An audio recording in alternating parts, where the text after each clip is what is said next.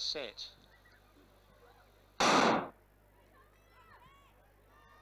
Nice clean start this time for the second of 3 time finals for the under 14 girls. Running strong at the moment is the athlete in lane 4 from Knox. She's going to be challenged by the athlete in lane 3 in Werribee. Werribee had a great change there, probably the best of them all. Werribee will make their way down the back straight at the moment. On the outside, we probably see Yarra Rangers running really strong. They're out in lane 6, so they're second to left to screen at the moment. But chasing them at the moment as well, you'd expect Knox to move up into this group.